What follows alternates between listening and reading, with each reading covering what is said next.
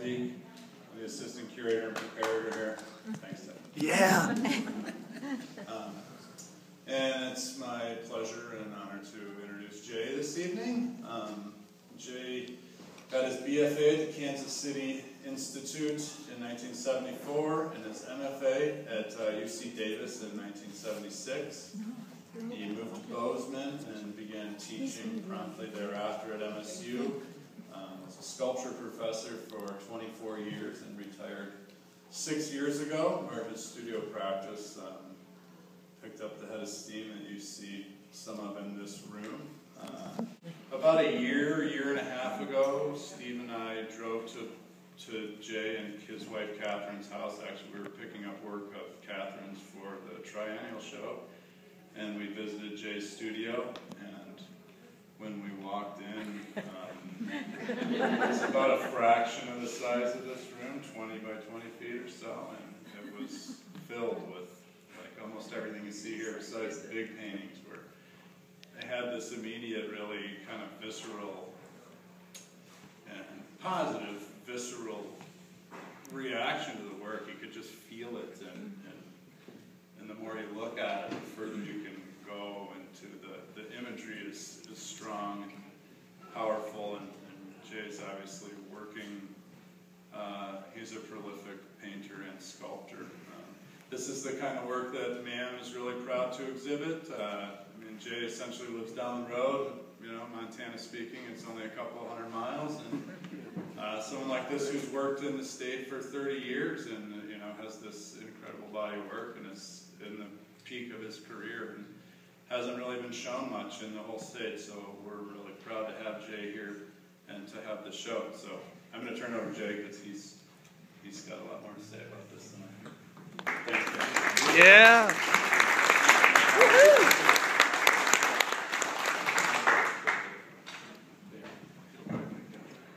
Thank you all for coming this evening. And I want to thank John. He's been a long-term supporter of my work. He actually gave me a show when he was a student at the University Gallery like 12 years ago. And I'd really like to thank the Missoula Art Museum. It's been great to work with the staff here, and great opportunity for me to get this out of my studio and store it here for the summer. I have some work, room in my studio to work with. Also I'd like to thank Dalton. He's been playing music. He's a Bozeman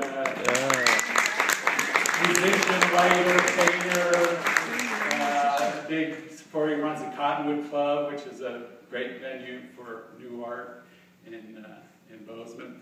My collaborator, long-term collaborator, is David Dunlap, who we've worked on that piece. I'll talk a little bit later and some of those. He's been a big influence. The Living, Breathing Thing, which is a collaboration, been a big influence.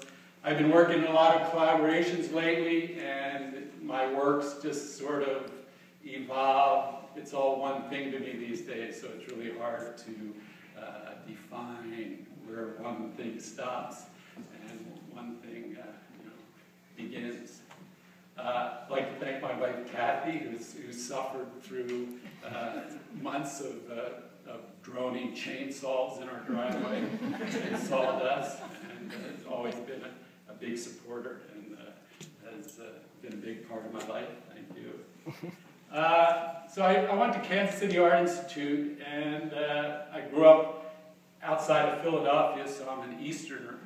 I've always been an Easterner in Montana because you never become a Montana unless you were born here. So I'm an Easterner living in Montana for 30 years. And that first move from the East Coast to Kansas City Art Institute, it was a great art school. It was just, the foundations class was just a real experience in problem solving. Had nothing to do with art, but just how to figure out how to do things, how to figure out things, how to solve problems. And then I went to sculpture, and there was like no teaching. It was just an open studio. You learned from other students, and there was a lot of fun, a lot of play. And I thought it was just a great environment because I think you really can't teach art. I think at a school or an institution, you can really create an environment where people have fun, just playing with each other, making art, and trying to figure it out themselves. So I had a great education there. I went on to UC Davis, and it's interesting. I always say, when I was in school, this is the mid-'70s, early '70s, you know, the art world was really defined. I mean, there was the New York Formalist School, Donald Judd, Richard Serra, you know, Robert Morris, and then there was like the Chicago School, the Harry Hu with Jim Nutt. A.C. Westerman was our guide, I think, when we were undergraduates. And then there was, you know, the California Funk School. And all the alternatives from Donald Judd, it's all this great world of imagery and people kind of autobiographical stories and creating these crazy worlds with pictorial images and putting a lot of things from pop culture together. And, you know, I think that's the art that, as a student, that I fell in love with. And it's still, as you can see, I think a big part of my world. I always say I joined that team, and unfortunately that team lost. So it seems like the world's progressed more and more in the other direction in some way. And then I moved to Bozeman 30 years ago. Started teaching there and taught sculpture and drawing. And about 6 years ago, it came a point, I was like 55, 56, and I just realized that, you know, the clock was ticking, and it was not time to really, you know, get my work done. So I retired with you know, the idea that I was just going to start painting and working in my studio. And I really started in small paintings, about this big, little oil paintings. And I just painted every day, having a great time. And I just had myself thinking, well, like, you know, I could just make these little paintings and be happy, and, you know, go fishing and do this thing. But then I made the mistake of buying a pickup truck on eBay. And that somehow just changed everything. I bought this pickup truck and then drove, it was in New Jersey. I was driving back, I stopped in Iowa City to visit my friend David Dunlap. And I hadn't seen him in like 7 or 8 years. And we used to do collaborative drawings in little notebooks. And you know, work together, kind of passing back and forth, and I'd draw something, and he would draw something. And I stopped at his house and I just started drawing immediately. And I was there like 3 days, and I said, well, I got to go back to Montana. And he said, well, I'll go with you. And he literally, just as I was walking out the door, came out with a black bag, left his whole house, a refrigerator full of food, and I really hate to think what he went back to. Got in my truck, and we drove to Montana. And that's it. We hadn't seen each other in 7 or 8 years, so we were talking about a lot of things. And he taught at the University of Iowa. That's where I first met him. I had taught there in the late 70s and met him then. Actually, he was a teacher at Kansas City Art Institute when I was there, so we've had a long-term relationship in kind of the art world. And so I was driving, he was drawing, and then we just started talking this whole time. And he was kind of frustrated with academia, you know, kind of how institutions sort of, you know, drain the life out of art. I had that kind of same experience, or was at the same point in time. So during this trip, we were just talking, and that's how the free art school, that idea just evolved. And we were talking about, well, maybe there's this alternative. So the free art school is just a fictitious art school that's an ideal art school that lives in our minds or out there in the world where there are no rules, there are no teachers, there are, you know, you just make art and, you know, do whatever you want to do. I mean, also, we give out free art, and I hope you all get a print there. There's a little rack there that's part of the free art school.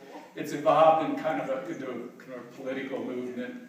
And my friend Dave, we were working when it came into the studio, so well, we need to make some products, so we'll just make these little black and white paintings. So we started, and then started putting it together to look great, and then we really didn't want to sell them anymore, so we just kept building on them, and that's what that wall, evolved into. Is just this sort of a manifesto of this fictitious art school, sort of a political movement, or it's just a, an old guy's just personal Fox News station out there. You want to look at it, I guess. But, for me, it was a great process just to, do these small paintings, not care anything about it. There's something very liberating about, just doing these on a daily basis. You have a stupid idea, you just do it, and you just put it up there. And, that was kind of a real liberating experience. And I think if you look at those, that stuff is kind of filtered out into, everything. So, that's for me is kind of like a sketchbook just keeps evolving. And I keep working on those and adding. My friend David, I think, did like 4 or 5 of them. And then I think we're up to like 250. I did all the other ones just because I, kind of kept it up and I'm more interested in it. Also during this road trip, we were talking, and we did, just said, he's 72, so he's like 10, 11 years older than I am. And, we're just, and I think we've always had this life in art. We always had similar ideas, the kind of art we like. And, I think we're real passionate about art. He says, when he's in the university, he says, it's my church, don't mess with it, the art. And that's why I think that, as I said, when institutions kind of get involved, it gets more complicated. So the other thing about the Free Art School, for a while he was wearing a pirate flag on his back as kind of a reaction to his school. And that's kind of how the skull became the flag for the Free Art School. So during this trip we said, well, we're 2 old guys, we're a little pissed off, but we really have absolutely nothing to lose because, we're like so old that nobody really cares what we do. And, in the art world, especially now, even when you're beyond 30, it's a little too late for you. So that also, I think, was something that was really liberating, really, we could, we're old, we're a little pissed off, but we got nothing to lose. And then we said, well, we're still living and breathing, and we still have this passion for art. So that's how, we kind of worked together. And David came out 2 weeks ago, and we started working on this painting and created this collaboration between the 2 of us called The Living, Breathing Thing. We've done a bunch of shows. This is just one evolution.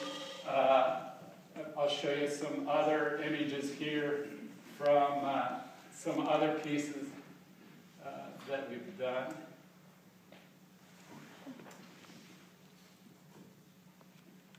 This is a show. These images are just a show that we had at Willow Creek, which is a great art venue in Willow Creek, Montana, run by David Kirk. And so David and I started the Living, Breathing Thing. Then Dalton and Jesse Albrecht also kind of collaborated with us and worked on this piece, which was a large installation. There's Dalton right there. You'll see some more pictures of him. So we started just working on paper because we figured, we've been making art, together. We have over 90 years of experience, and we know how awful it is to haul art around. So we just started making it on paper. Actually, the whole show fit behind the back seat of my pickup truck, to take it. So we just started pinning paper and painting and, working on this. There's another one of my shirts there, filling a whole space with images. And, I think that the way that we work, just putting things together, that evolved into me personally, putting paintings together and just sticking things up there, that kind of freedom. I mean, I always used to make square paintings in that box, and I always wished that, I had more space to put the rest of that painting in or something else in. And that, I think that art, you have these rules, and you say, well, you can't do that, because it's a painting. Well, so I know it sounds ridiculous that you can't break those rules, but I think as artists you are always constrained by rules that you make up for yourself, and it's hard to break out. So a lot of this work is about and breaking these rules, and a lot of that came from working collaboratively. Someone else does something, you put something on it. It really is a liberating process.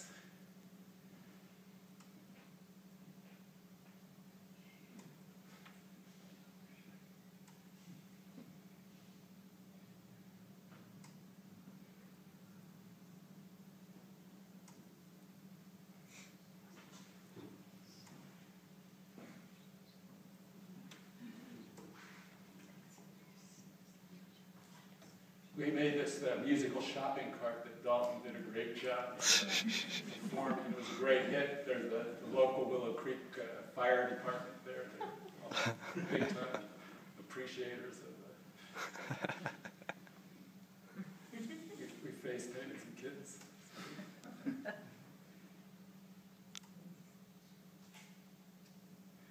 Anyway, you kind of get the idea. It's sort of a free-for-all installation, just spatially, and just packing things in. Most of it's low-tech, just paper and paint. This painting has actually been, it was in this show, it was in another show we did last summer with Dalton and Jesse and Jonathan Rainey. So we just keep painting on the same paper, so it's economical that way.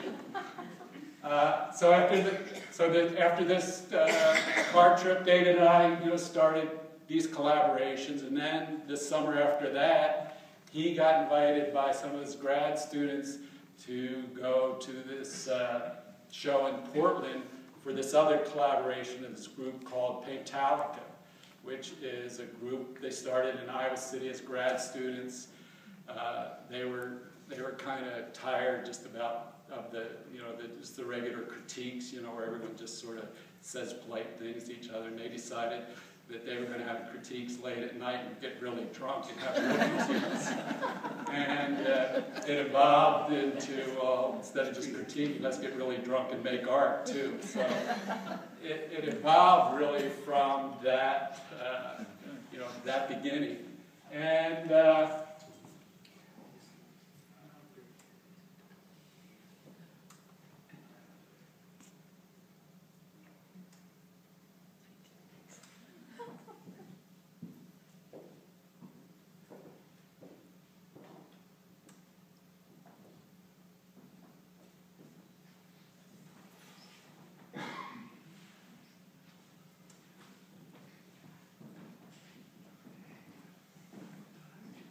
so it's a group that now gets together and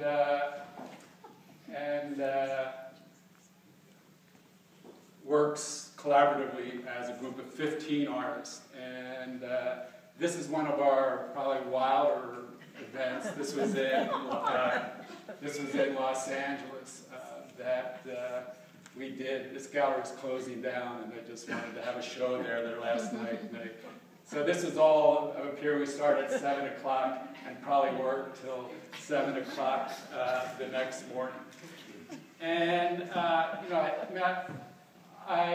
sometimes I say that I'm like a tick that was in a tree, and I waited for this to come by to jump on and just suck the blood out. And because it's probably the most fun making art that I've ever had. And for me, it's been so really influential in the way I work. There's periods in here where you paint on something, like you paint on whatever you want on there, and somebody would just come and smear paint over. And if you liked it, you paint it back. And sometimes I did that 4 or 5 times. And what I realized is, that there's a real richness to that process, and that image really has this kind of energy and rawness to it. So now I try to, put that into my own work, and I try to do that to myself. It's just sort of smear paint over something that I just painted and build back into it. That's my friend David there. So we've done a lot of these events. It's also very performative. I mean, there's a lot of activity. In this event, they did the first chainsaw sculpture, which had an influence. I mean, that's how I started chainsawing. They did it out in front of this gallery, and I said, this sculpture right there, and I said, man, that's like this immediate process. They threw paint on it, and it's really has this raw power to it.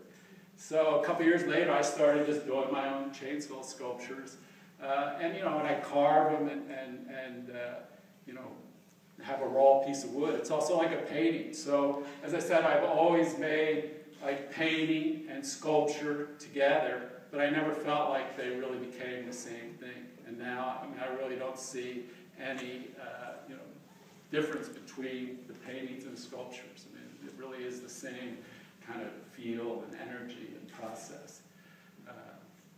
So that's kind of the background to all this work. If anyone has any questions, I'll be happy to answer questions. Yes?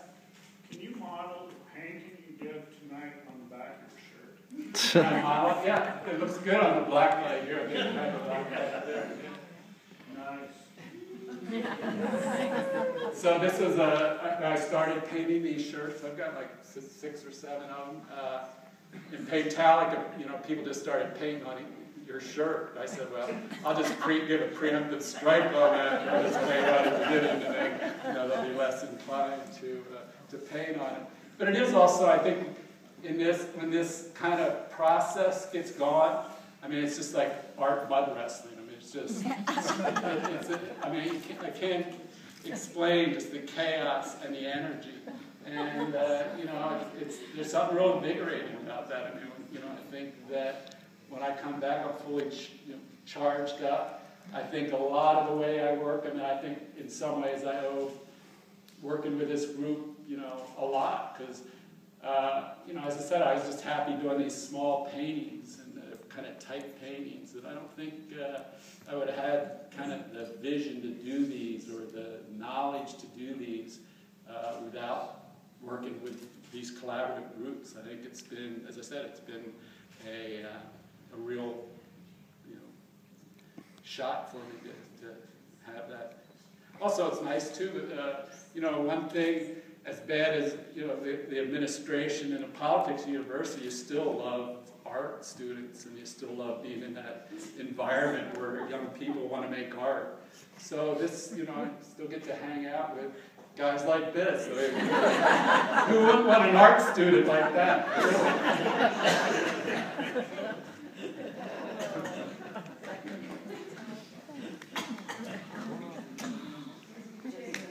Yes? When you're working in your studio alone, what do you listen to? You have to ask Catherine. You don't want to know.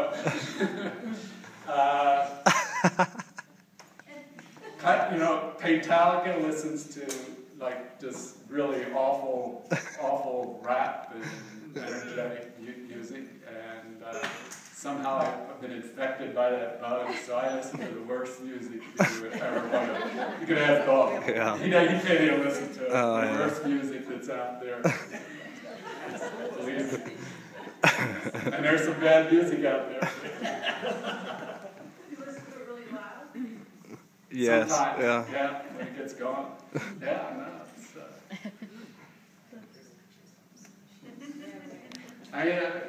It's part of the work, that energy that the music. Yeah. And this is new. I used to listen to pretty quiet music. I think as the work kind of amped up, the music amped up. That I listened to.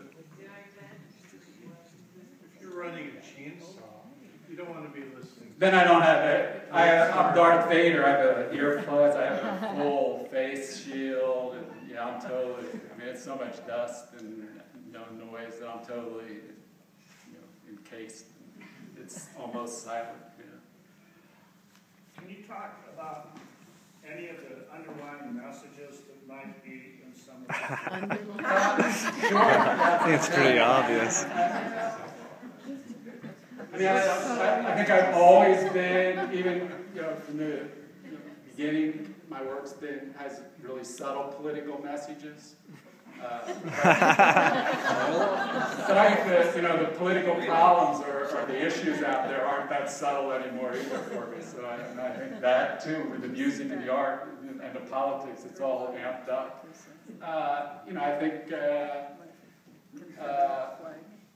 I don't know, I think it's pretty obvious about, my political ideas, where I come from. I mean, basically, I think our culture, our civilization's a runaway train, just devastating the planet.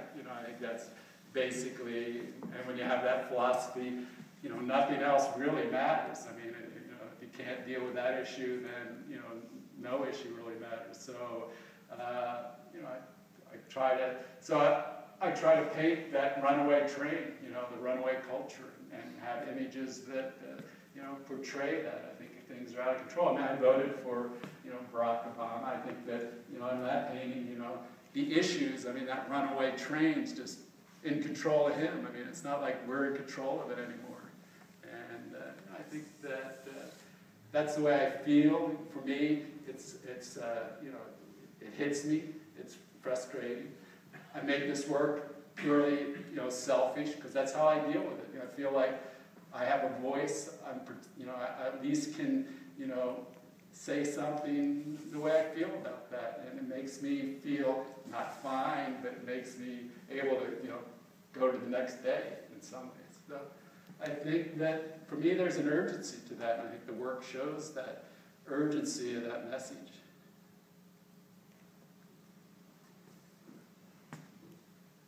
Yes. So, Big Daddy Rock.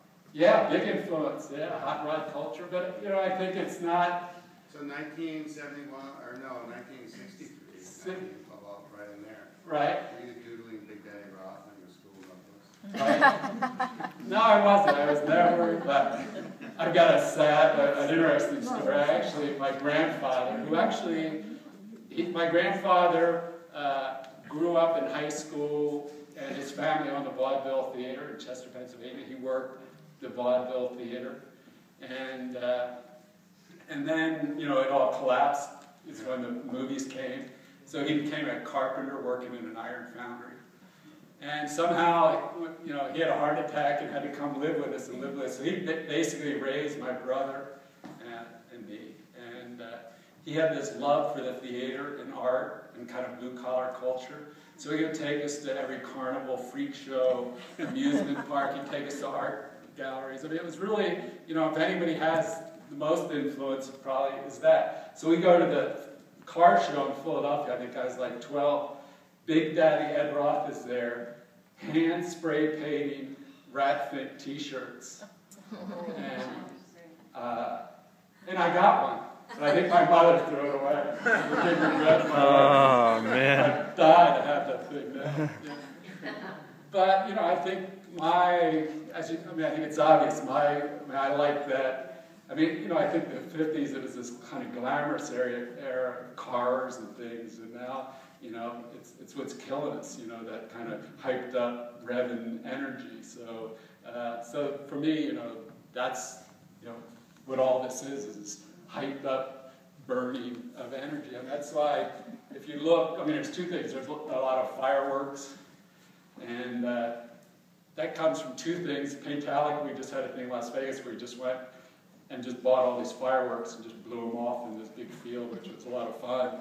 But also, it's like, you spend this money on them, and it's like, you burn it up, and it's like, what do you have?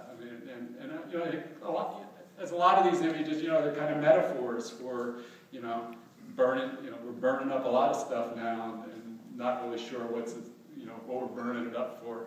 So, that for me is a great image to express that. Yes? Is the Paintalica group, maybe I need to go to see what their manifesto is, but do you think they're motivated and similarly about, the sort of the runaway train?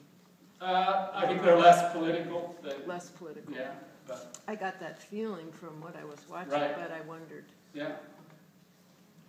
But they are runaway trains. They are. So, I don't know. There's this odd balance. I think that, when I say I think that, what they do, I don't know if the art's that great that's always comes out of there. I think there's just interesting things. I think it's a lot about the process. I think it's all about the culture. I mean, really, it's a tribe, which is interesting to me. That that takes art making back to its origin. Why it is, and that's what I get out of it is that when we all come together and create an image. I mean, there's some real power to that image. I mean, a lot of these images come from that. Just because it's not just me. It's like when 15 people agree that something's interesting. I believe in that, and so that's what's interesting about that to me. And it seems, there's something real raw and basic and, beyond art. I mean, I think a lot of art now just becomes really pretentious. It's all kind of really thought out. And they were totally embodied. This is totally, not that. I mean, so in some way, I think it's a real interesting, area to work in for me. And as I said, I try to, I'm always behind the curve on that. I mean, if you look at that collaboration there with those panels in front and, the sculptures, I mean, that's probably where this is all moving, to more of that kind of world. I don't know. I'm always behind that curve, I feel, but that's good. I know where to go. I'm headed. Somewhere. I think you should be teaching. I think you're... No, I don't. I don't. You're reliving your life as an art student. Right. Freedom. Yeah. And it's there with the Paintalica group. Right. But it's not back here in Montana. Right. But he teaches me. Yeah, well. Yeah. I mean, I think it's still in. I mean, I think if there's an ideal, the free art school ideal teaching situation, but I mean, you teach in a class and half the people don't even want to be there, or can't even show. I don't know. It's just too much. I'm having so much fun now, and I feel like actually I am having more of an impact now, and I don't have to deal with any of that. I mean, there's a freedom to that. And, as I said, I miss parts of that, but I still feel like I get it, I mean, we work in Bozeman with a group of people, the Paintalica, we work together. I don't know, it's tough. Teaching's tough. I mean, it's a hard work. You had William Wiley and Roy DeForest and Cooley that were sort of doing that. I did. That was a great art school. As I said, I think great art school used to be great. I don't think none of my teachers could be teaching. Ken Ferguson, who taught ceramics, could not. He wouldn't last a year in a university now. My teacher, Dale Elder, he couldn't last a year. I mean, he used to punch people out for doing things wrong. I mean, you just can't do that stuff. I mean, Ken Ferguson used to ridicule students so bad. He was so bad. But that was great teaching because it was powerful. It was something else. But I don't know. Institutions can't accept that now. They just can't. I mean, it just can't happen. That's why you need the free art. Well, it is, but it's fictitious and it's going to stay that way. It's always perfect when it doesn't interact with the real world. And now, I'm the student. I say I learned more about art and making art since I left teaching than I did the whole time I was teaching, and I think this work reflects that. I mean, it's like for me, I'm the student. I said I learned more from Paintalica or from working with my friend David and Dalton than I did my whole time teaching. So I like learning. I like learning better teaching, and I don't think I ever had the personality. I mean, I think that you have to be. I don't know. But you got that base at Kansas. You have to be like a missionary, to teach. I guess I never really felt that strong about being a missionary. Anybody else have any questions? Anyway, thank you all for coming. I really